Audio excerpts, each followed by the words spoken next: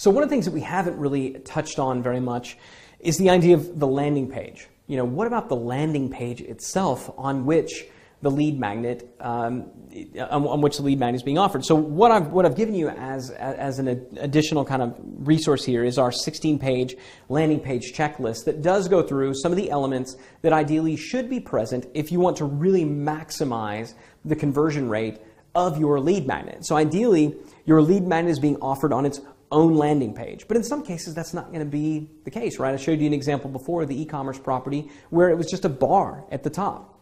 Maybe that's all you can do, and that's going to be better than nothing. Certainly, the example I showed you with Kate Spade, where it was its own landing page, is superior, but sometimes you got to do what you got to do, right? In some cases, a landing page isn't even relevant because you're in more of a brick and mortar capacity. So I gave you this, but it's a general guide. These are the things that you know, more times than not, you would like to see. So you want to make sure that you're calling out to your market, that people know that it's for them. You want to make sure that it's clear and concise, that it's easily understood, that you have a compelling headline, that you have a call to action above the fold. So these are all the elements that we want to see.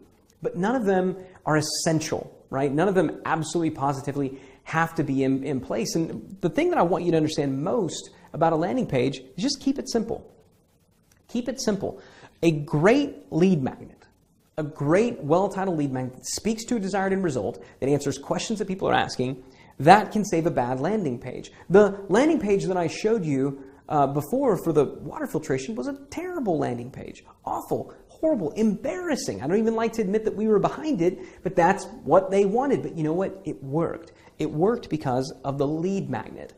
So a great lead magnet can save a bad landing page, but a landing page, I don't care how great it looks, I don't care, how well optimized it is, it will never, ever, ever make a bad lead magnet convert, okay? So don't get stuck on landing page design. Stick with something that is congruent with your brand. Stick with something that's working in your market. Landing page design differs a lot from market to market. They also differ a lot from traffic source. Right? There's certain landing pages that are perfectly fine to send traffic to if you're mailing from your list, but aren't compliant if the traffic is coming from Google or Facebook, for example. There's certain landing pages that you want to optimize for organic search that aren't even remotely, again, that don't have very high, that don't have all the elements that I talked about back on the checklist, and that's okay because they're optimized for search. So don't get stuck on the landing page, okay? Get stuck on the lead magnet. Get stuck on making sure that your lead magnet is specific, because the landing page, more times than not,